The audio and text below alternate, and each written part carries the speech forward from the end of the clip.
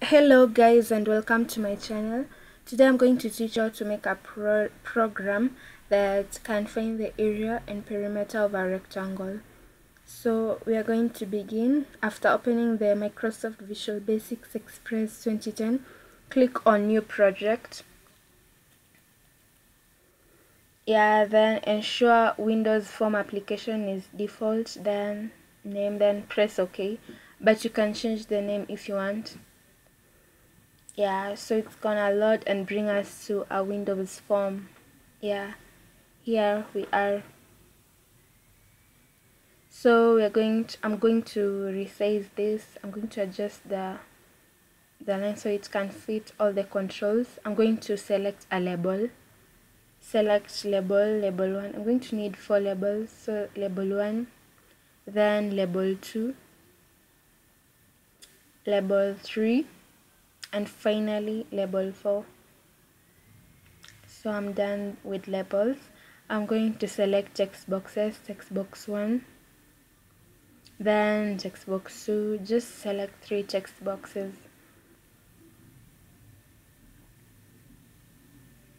So like that. I'm going to change the name. I'm going to call this one. I'm going to call it a program that finds the area and perimeter.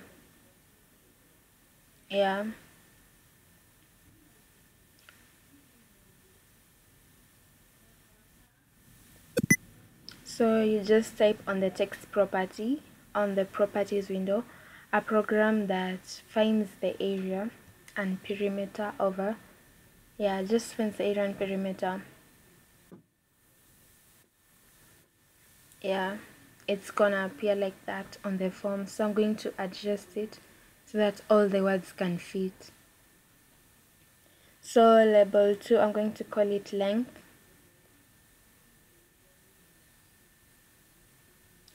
Then label 3, it's going to be the width.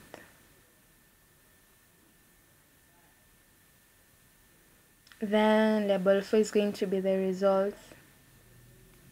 Just ensure you're typing on the text property. So I'm going to need buttons. I'm going to select 2 buttons here on the command control. Button 1, then button 2. I'm going to name this on the text property perimeter.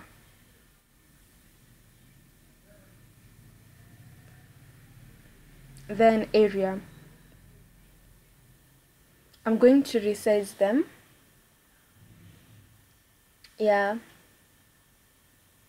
Just drag those small squares there, then it's bigger. Then I'm going to change the name now.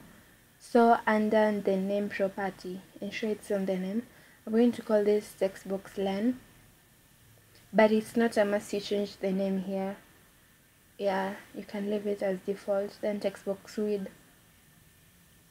then finally text box res. Then the buttons too, button pair for perimeter, then button area. But the labels, we're not going to change the name, they're just gonna remain like that. So we're done. So you double click on perimeter, then it will bring you here to this code window. So type dim x, y, z as string,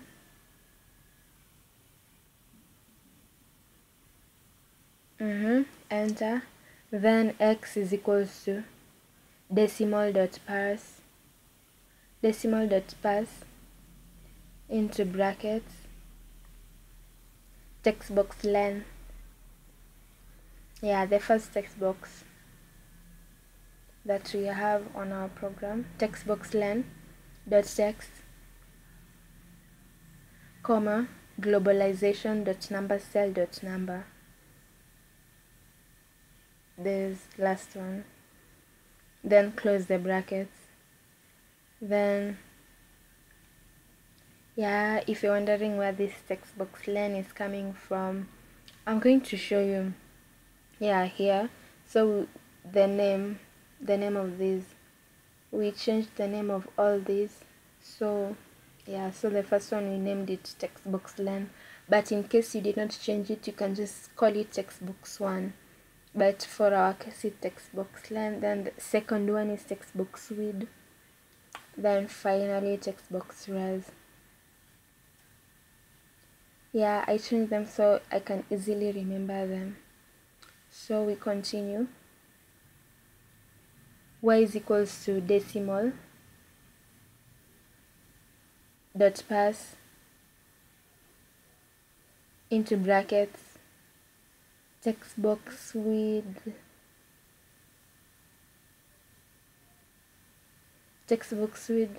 dot text comma globalization dot number style dot number. Yeah, these other words, they're just the ones used to type there. Then Z is equals to 2. Yeah, so perimeter is equals to 2 into length plus width. So 2 into the length was value of x,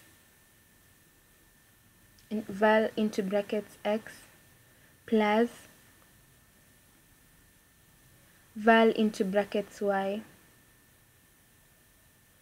Then you close the outer brackets too. Yeah. So the last text box for displaying, text box res, we're going to call it here text box res. Here it is, text box res dot text is equals to z, this z over here, z dot toString.